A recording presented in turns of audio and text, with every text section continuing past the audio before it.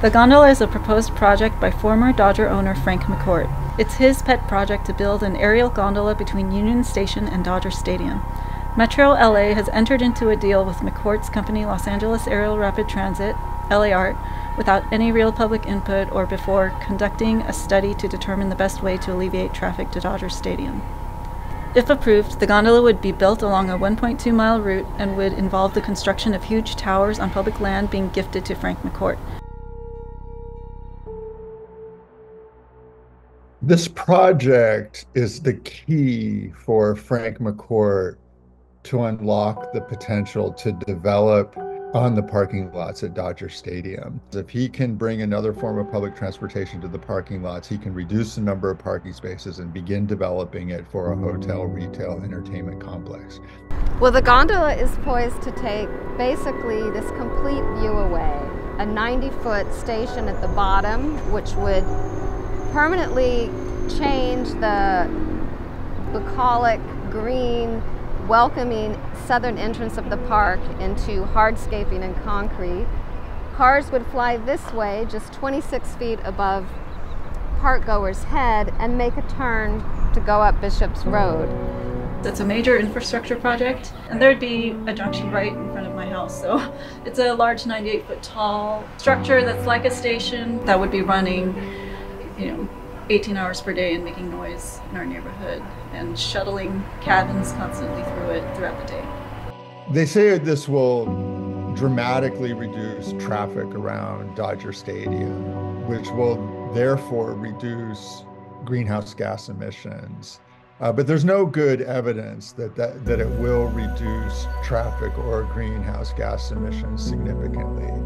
They haven't done an adequate study of that, and their claims are all based on assumptions. If you have money, you can put over 90-foot leg here in State Historic Park and take public land from the people. And for me, as a representative of this district, to be okay with corporations and companies getting access to public land before my local neighbors do. For example, the William Meade neighborhood. Just right across the edge, do not have a safe access pathways to this park. And that's heartbreaking. It's heartbreaking to know if you got money, you can buy public land. But if you're poor, you can't even get access to your own public parks.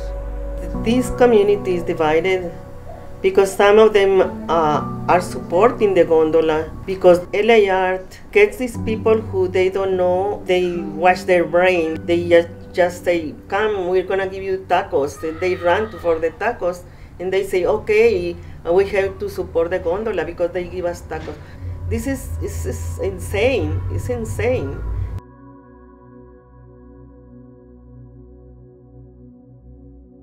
It doesn't tell us how we'll ensure that taxpayers don't end up on the hook for the more than $500 million project, and I have not seen a formal agreement guaranteeing that the gondola will never compete for public dollars.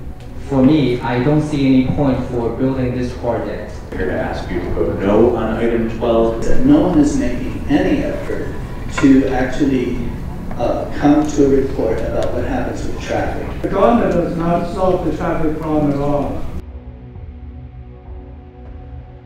And I like the idea. I really like the idea. Do you live where the gondola is being built or no? No. I live way out in Wilmington. How would you feel if they were building the gondola in Wilmington above your house? Do you think you would have a different opinion on it? I might. I might. I can't say that I wouldn't. I don't blame them, but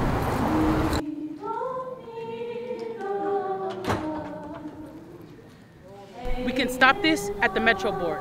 But the only way that that's going to happen is if you all make your voices heard and step up and attend this meeting, call your representative, and let people know that you do not want this project to move forward. Just show up and be with us, allied with us, show that we're a big group and we need to be heard.